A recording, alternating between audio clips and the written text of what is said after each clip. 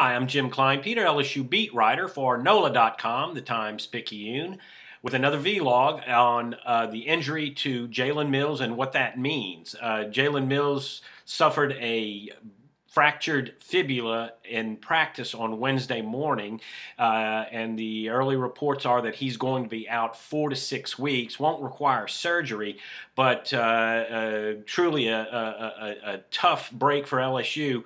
And when he gets back, will have could have a big bearing on their season. That 4 to 6 week span takes them right to the end of the last 2 weeks of September, up to the beginning of October. If he can get back in 4 weeks, he'd be back in time for the Mississippi State and Auburn back-to-back SEC games in September.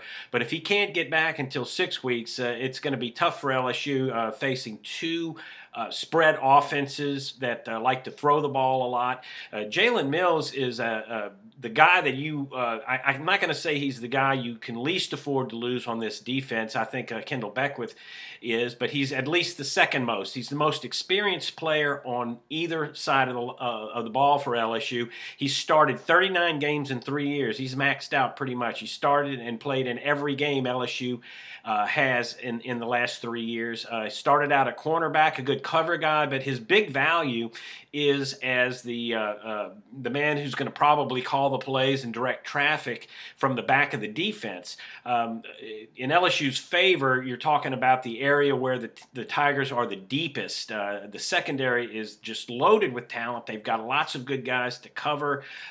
They've got good, strong cornerbacks. Even the replacement for Mills, Ricky Jefferson, the coaches are very, very high on him and have been. He played as a freshman. He started one game. He played in all 13 games last year. He's played 20 games in his career. So this is they're not exactly the cupboard isn't exactly bare there. Corey Thompson is another one he's been injured the last 2 years. Has had trouble getting back from a knee injury last year and pretty much sat the year out. But he's completely healthy. He's more of a big hitter and a guy that they might have thought about moving to linebacker.